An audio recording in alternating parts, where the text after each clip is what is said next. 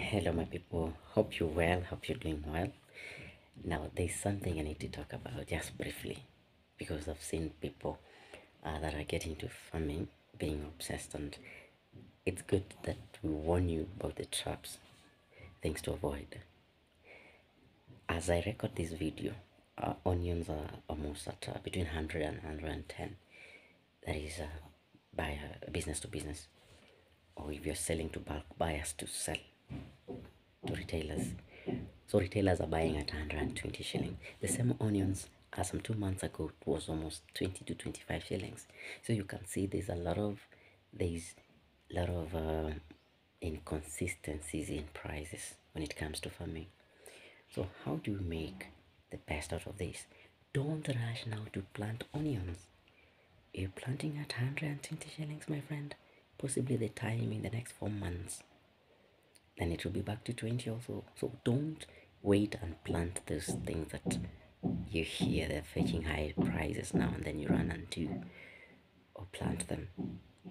Plant them because you know how to take care of them, you know how to produce quality. Don't forget, market is good to pay attention to, but again, you need to bring in consistency. That is, when the prices are higher, you're in the market. When the prices are moderate, you're in the market. When the prices are high, then you can smile because you're still in the market. So you recover, you create a flat graph such that you can always have recovery period. When it's just a peak, I'm there, I'm producing. So you say, just segment your farm such that you have several products or different stages, whereby products, if you're dealing with onions, we have some that are ready for the market. We have others that will be ready in the next 1 month or in the next 3 weeks. So you just leave a time frame to keep you all through in the market. So don't plant something because it is fetching high prices now or today. So possibly tomorrow you'll be crying now it is not working.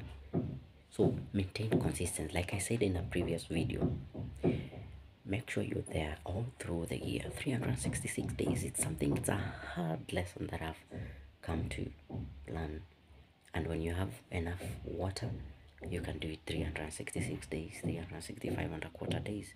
So stay there 24 hours the whole year. Let those periods find you there, and you're going to make the best out of it. So thank you very much. Just wanted to share that so that you're better than me. Remember to subscribe. I'll be doing more videos. I know I've been off a bit, but I'm preparing something good. This one was just for today. Thank you.